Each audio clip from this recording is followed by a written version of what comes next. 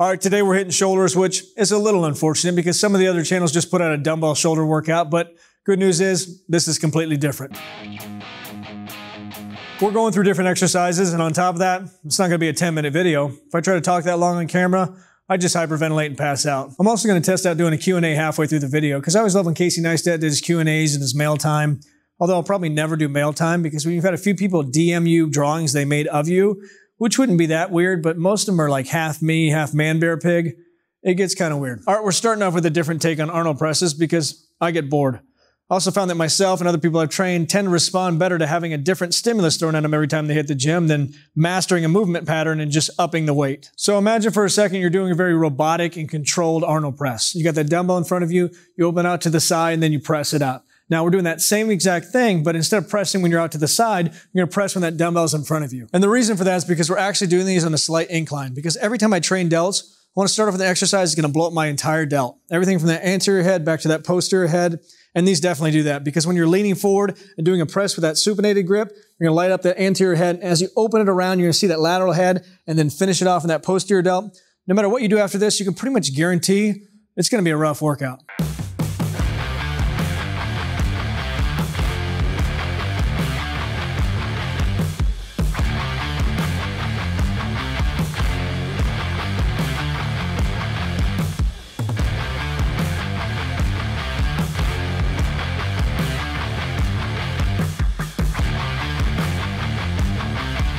So I don't know about you, but I always have an incredible connection to any sort of exercise like the one we just did that makes my shoulder pull my elbow around my body. But instead of doing something like a W fly, because you don't even need weight for that, you can grab a couple of your kids' Legos and do those. They're so damn hard, which makes it a good thing to do when you have no equipment. But most people are so bound up and inflexible that it's not even an option. So what we can do is take those rotations from the Arnold presses, set up on a slight incline, and to ensure it's predominantly a rear delt movement, we can think about it as having two parts. First, the initial rotation, and then making those rear delts work even harder and enhancing the contraction by pulling slightly back. A little side note to get the most out of this movement, make sure you're actively holding those elbows out in front of you. If you try to keep those elbows tucked in, those shoulders will collapse as you come up, and it's not gonna feel good. So drive those elbows forward, that way you can open up that shoulder completely as you rotate around.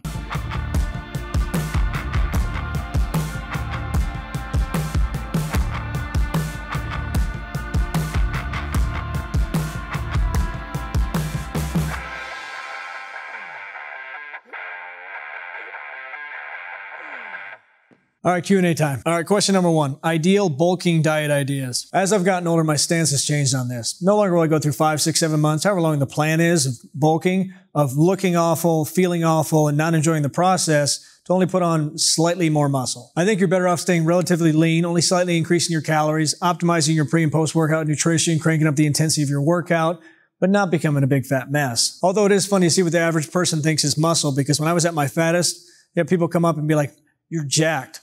There was not a vein on my body. So you can get away with it because people are dense. Is it okay to train if you're sore? I'm going to say yes, because I do it all the time. Sometimes I'll actually train in the morning and then decide, okay, I'm going to film that. So then I'll come over here, do the exact same workout, and just hit it basically twice in a day, which sucks on leg day. Do you ever incorporate heavy sets, 1 to 5 reps? Yeah, when I mess up and choose the wrong weight. When's the merch coming out? What I'll probably do is set up a Shopify store, throw 3 shirts in there, and make it live for like 5 days. Just to see how many people buy, how much of a pain it is. If people like it, I'll do a new drop every month or whatever it is. I just didn't get into this to sell shirts. If that was my thing, I'd be at the mall already pushing my shirts and some sort of magical salt from the Dead Sea. Honest thoughts on resistance bands. I mean, everything we use in the gym, all the machines we have access to, is just different ways to make you flex that muscle against resistance.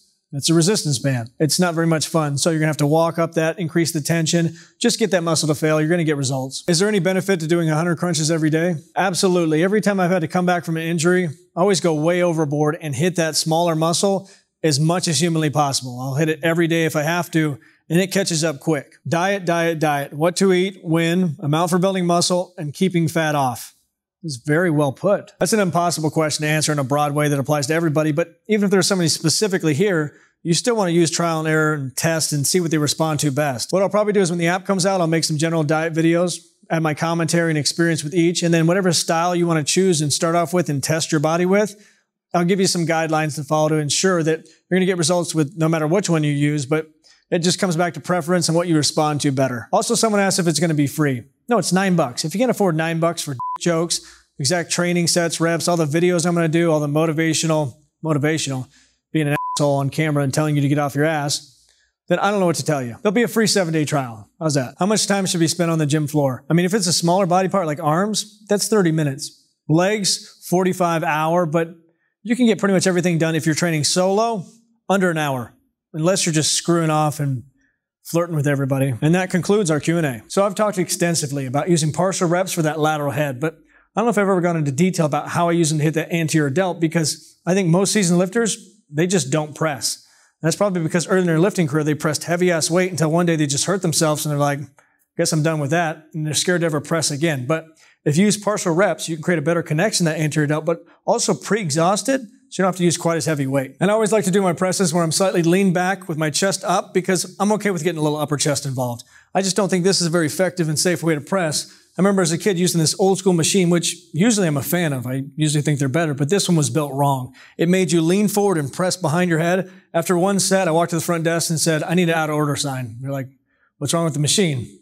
It hurt me. So what you're going to do is start out with 20 reps at the top of the movement. These are really short contractions where you're just flexing that anterior delt, then you're going right into fulls. Once you fail with full reps, you're not done yet. You're going to do partial reps at the bottom of the movement, but I don't want you to bounce these up and down. I want you to actively contract that anterior delt, just get a little bit of movement, flex and then back down. You should be able to get another 20 there, and then you should be spent.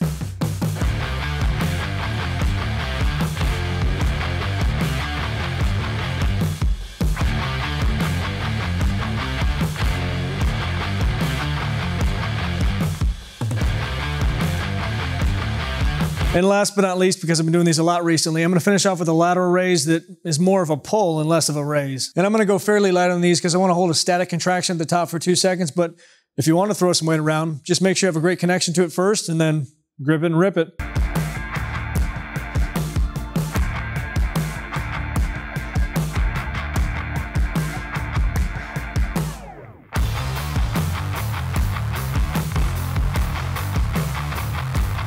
If you like this video, you're going to want to watch these two next, but most importantly, make sure you subscribe, and even more important, hit that notification bell. Otherwise, it does nothing. And get after it, get growing.